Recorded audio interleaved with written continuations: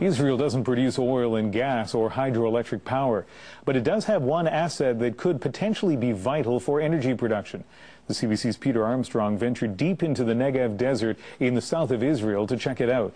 He has this report on a remarkable energy experiment.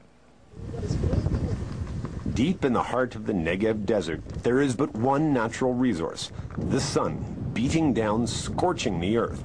This research facility is trying to harness those relentless rays. You're saying this is basically the coming out party of solar energy? I hope so. I really hope so. Professor David Feynman has been working for 30 years and finally has found the breakthrough he's been waiting for.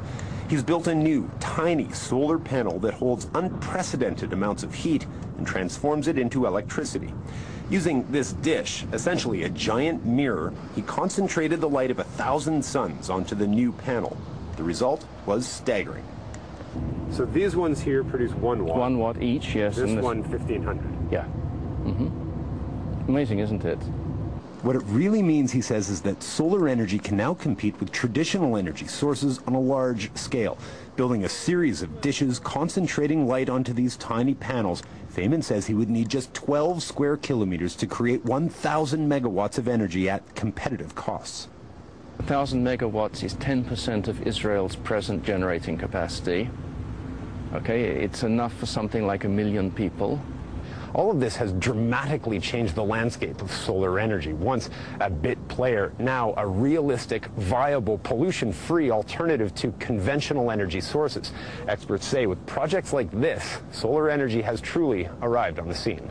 From the quiet of a desolate desert research station to the bustle of an industry working at full capacity, solar energy is big business here. Solel Industries watched sales soar past the $100 million mark last year. Their technology involves using huge concave mirrors to make steam. Just 2 weeks ago, the Israeli company signed a contract to build the world's biggest solar energy plant in the Mojave Desert in California. More than 1 million mirrors, 600,000 acres, and 550 megawatts of power.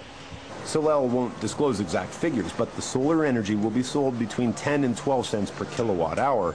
Solel's president and CEO says that falls well within today's market figures.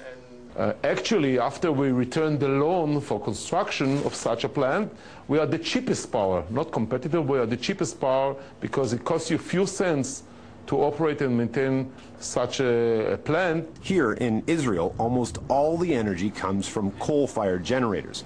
Scientists say in this land of sun, using solar energy designed and built by Israelis is a no-brainer. So we're actually choking to death with the amount of fossil fuel we're using.